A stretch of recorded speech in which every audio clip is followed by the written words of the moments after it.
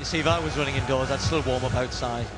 Anyway, Dale Clutterberg, Lee Emanuel going for Great Britain. Tom Farrell also dropping down to 1,500 metres, but they're up against two pacemakers on the outside. There's Iguider and Sullivan next to each other. Iguider has already run a very quick, well-leading 3,000 metre, 7:39 this year.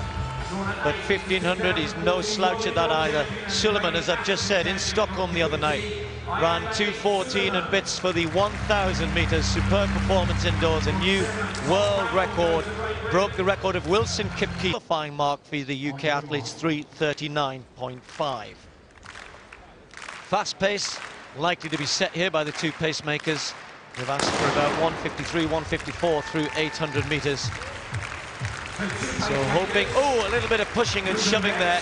One or two others I hadn't mentioned, Hannes, I think it was, who just got in a little bit of a push with Tom Farrell towards the back of the field, but they've settled down.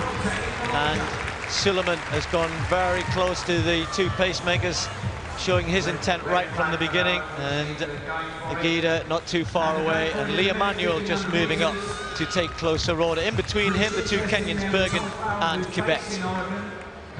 Yeah, Iguider, I watched him race in that 3,000 metres where he just held off Kajalska on the final bend in Stockholm. Looked very, very strong, and he'll be looking to get as close to Sullivan as he can here today. They will all have watched that world record and seen how strong Sullivan looked, and will want to get as close as possible.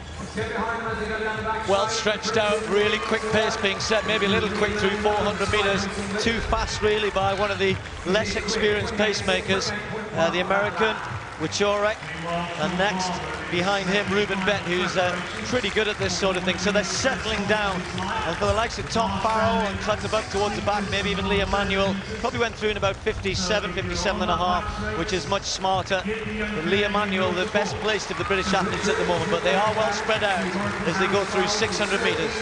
I guess you can say when you've got a field of this size, then it's maybe a little bit good that the pace is hot early on, just to string it out so there's less pushing and shoving there. And you can see Lee Emanuel just breaking up a little bit of daylight between him and Halusa behind him. I'd like to see some of those guys, like you can see Hannes moving around now. I'd like to see Tom Farrell try and close that daylight a bit.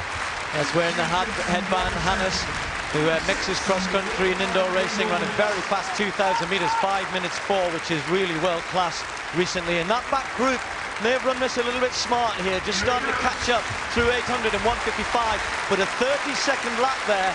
So it shows, you know, if you go out hard, then you slow down, you're just inviting everybody to bunch up behind you. So Bett now will try and stretch it, pick up the pace.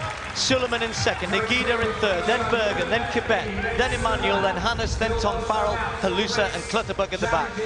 You can see that a little bit yo-yoing of the pace, taking its toll a little bit, but Sullivan was almost chopping his stride there, trying to stay behind Bett down that home straight. And now he hits the front, he's got the chance to start stretching out a little bit. 10 seconds slower through 1,000 metres than he ran in Stockholm, so this will feel easy to Sullivan. Hannes moving up, taking closer order now. Iguider is there, the two Kenyans, Bergen and Quebec, and Emanuel well placed. Tom Farrell trying to close the gap now, but this is where the kick starts. Will Iguider be able to stay and hang on to Sullivan, who's stretching out early here? About 300 metres to go, and there's still a big group around the outside. Quebec forces Iguider forward, and the Moroccan attacks. Sullivan has to respond here. This time round they'll hear the bell. Iguider in the front, Sullivan, the two Kenyans, Bergen and Quebec, then a gap. Emanuel moving into 5th place.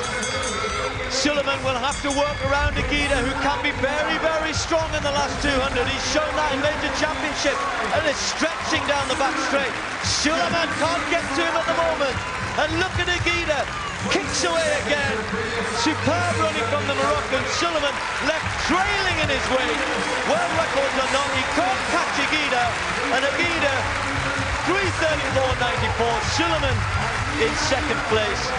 Quebec might have just nudged 3rd, and certainly Lee Emanuel would have got a qualifying time there. I'm pretty sure around about 3:38, something like that. But that was very impressive. He's so strong at Iguider, you know, he's 5,000 metre strength, and when he leads out like that, he is quick as well, Paula. And Sullivan, I think, was too confident there. I think he thought he just could go past him. I think Suleiman was very confident coming in, and I think for a little part of that race prior to this, Iguider was watching Suleiman and waiting for him to make his move. And then when Triton came around the outside, that prompted Iguider to launch his kick. And here he was just out in front and running away and showing how strong he was. I don't think he realised how much of a gap he had built up over Suleiman over that last lap, but very, very strong. When I watched him race and hold off Kozelska in Stockholm, the same thing, but Kozelska looked as though he was really going to come past him with 50 metres to go, and he was able just to respond and just to keep holding from the front, which is a very, very tough thing to do, particularly indoors.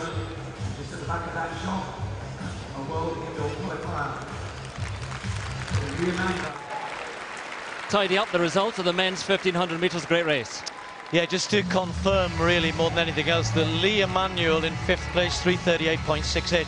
That is a qualifying time for the World Championships, so that will certainly please him. Bit disappointing, perhaps.